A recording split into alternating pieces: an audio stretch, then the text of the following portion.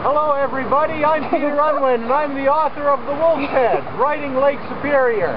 I'm here on my latest book tour. Just a moment please.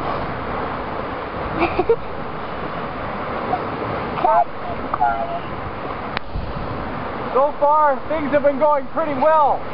Audiences have been a little small, but that could be due to the torrential downpours and thunderstorms. Just a moment.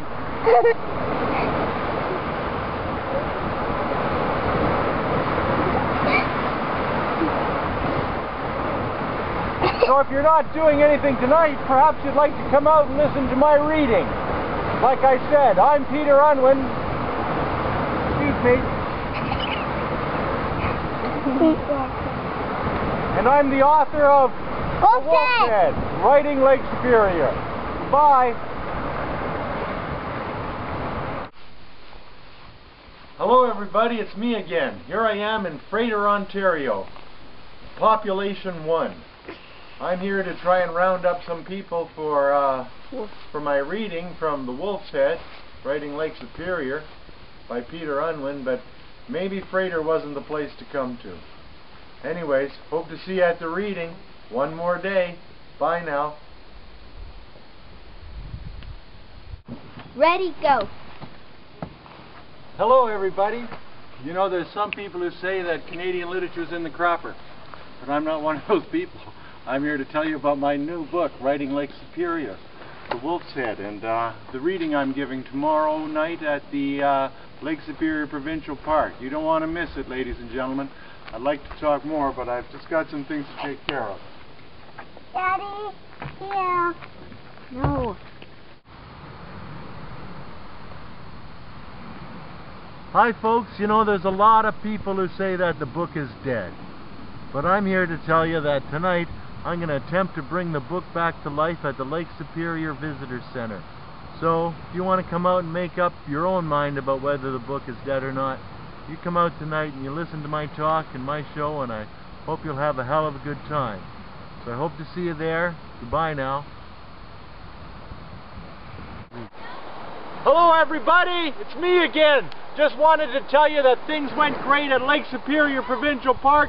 Houses were full, audience was great, people loved it. In fact, out in the streets of Wawa, there's kids dancing and singing the praise of the Wolf's Head. Watch this. Writing a book. Writing a book. I'm gonna write a book. Write a book.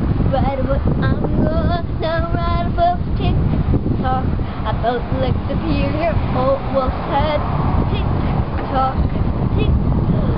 Gonna write a book right now.